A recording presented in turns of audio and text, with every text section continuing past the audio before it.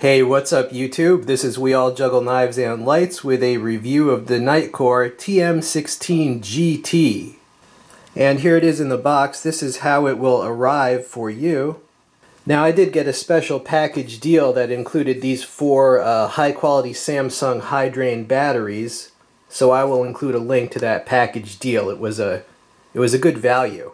And here's the light in hand. You can see it is a fairly large flashlight. It's got four emitters and each has its own reflector well. This is the moonlight mode so you can see them better, and they are smooth reflector wells. This has a range of over 1,000 meters. Now this light has 5 brightness levels and 3 special modes. You can see the maximum lumens 3600, and you can also see the run times there. Now note that maximum beam distance, 1,003 meters. This thing is a thrower. This is what you call a light sniping flashlight. Now you might be wondering, what's the difference between the TM16GT and just the regular TM16? The GT has longer range. It has about 300 meters longer maximum range. So even though the non-GT model is listed as more lumens technically, this is actually going to appear brighter once you get out to longer distances. In other words, this thing is an extreme thrower. Alright, it's got extreme long-range performance, which I will show in the demo. Now here is a size and shape comparison with two other Tiny Monster line flashlights that I have. Right, you've got the TM06S. That's the most compact one, or one of them. Then you have the TM16GT. It's obviously the longest of these, and the head assembly is the widest. And then over here you have the TM26GT. So what's the difference between all these tiny monsters? Well, the first one is the most compact one, right? But it has the least range. This quad ray has a pretty good range because that's also a GT model. Around 700 meters, the range on that.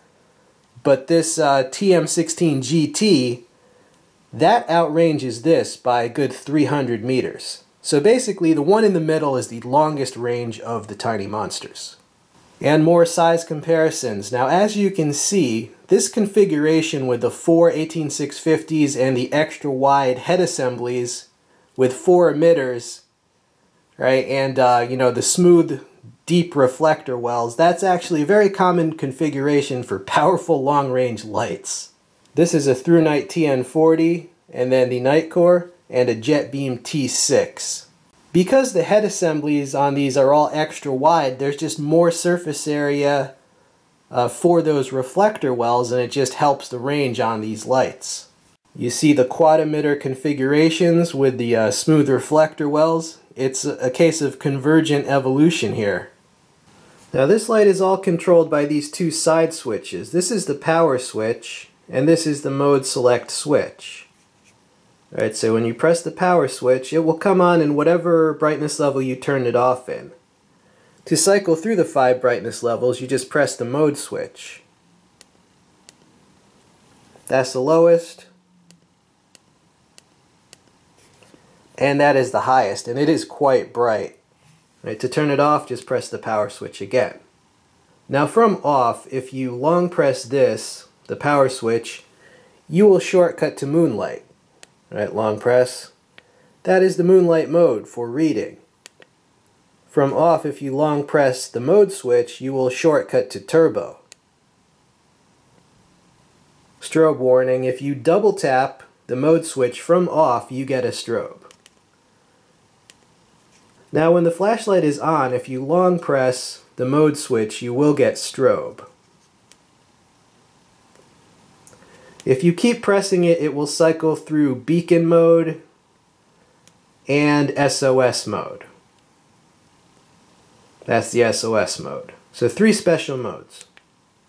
Now to install or replace the batteries, you just unscrew the tail cap here. That's what that looks like, and it's 2 up and 2 down configuration. I'm currently using some of my protected ThruNite cells. It takes 4 18650s.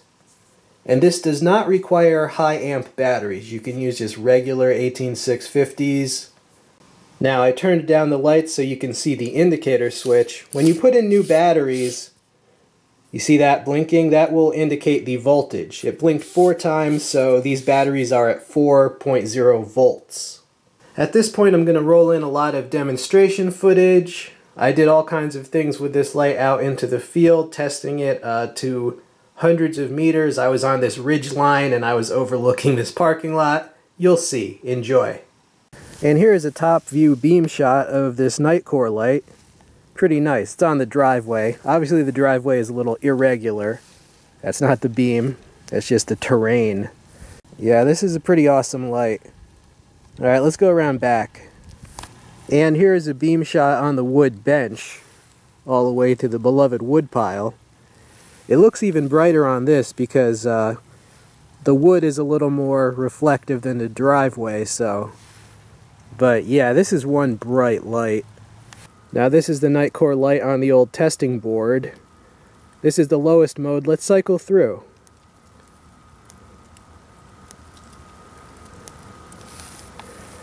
And that is the turbo mode. And as you can see, still snowing. Okay, so we're doing a little bad weather test, unplanned. But I've got some longer range stuff coming up, and I filmed some of the longer range stuff 2 days ago. So it wasn't snowing then, so that's good. Alright, let's test the strobe. Strobe warning. That is the strobe. Pretty disorienting. And here it is just pointed up at the sky. Look at the snow. Yeah, look at the snow coming down. Hey, what is up YouTube? I'm in the second story window with this Nitecore light. This is the turbo mode. As you see, it is snowing. We also had some high winds, okay? The testing board fell down. I'm gonna go fix that. But this is what it looks like overlooking the backyard, this Nitecore light. It's very bright. And we're gonna do a lot longer range stuff coming up. But I just wanted you to see how this does at backyard distances. It does really well. And do I see some visitors? Yes, I do. Let me zoom in. Some furry visitors in the snowstorm. And there are the deer. And this is lighting them up really well. Yeah, they're sheltering from this little snowstorm. And this is how far away they are. They're way over there, but I can see them very clearly. I mean, look at the range that this is getting.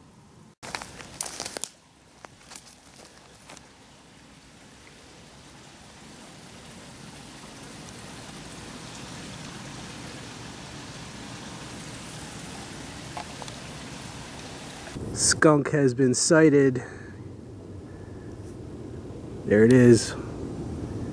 Can we get it on camera? It's far away. This light has some great range. Look how far that is. Tracking a bandit. Hey YouTube, we're out here with this Nitecore light at the sports field. There's a lot of moisture in the air, but we're going to burn through it. Check out the goal in the distance. That's more than a soccer field away because I'm not standing on the field. Let's zoom in and see how bright it is over there. Wow, you can see the fog in the air, but this thing is cutting through. I mean, that lights it up really well. I'm way back here, dude. I am way back here. Way back here. Okay, YouTube, an even longer range test. I'm on the road, overlooking the strip mall parking lot. You see, there's the parking lot. Look how far that is. Yeah, that is definitely several football fields away. I'm going to try to bounce the light off a street sign in the parking lot of this strip mall with this Nitecore light. Okay, you see that street sign without the light?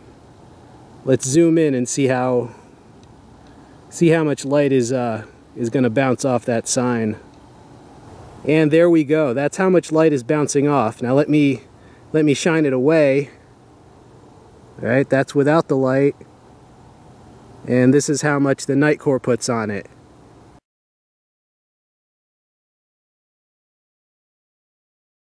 And like I said, I am several football fields away. I'm on a totally different road on this ridge overlooking the strip mall parking lot. That's some impressive range on this light. Wow, okay, we've got the full-on lightsaber effect now. We are at the other sports field. This is one goal. And let's see. Come on, focus. There, you see it? You see that, right? That's the other goal. It's actually reaching the other goal. There it is, it's clear. In a fog bank. Dude, I'm inside a cloud. I mean, I'm inside a fog bank. Check that out. That's 100 meters. Zoom back just to prove it. Wow. I mean, cutting through a fog bank, that's impressive. I love this Nitecore light. Yeah, just walk towards the light. And again, this is across a field. That's 100 meters. I mean, it wouldn't be that impressive just on a clear night, but I mean, you see how much, I mean, I'm literally in a fog bank. Wow. Let's just signal some passing airplanes.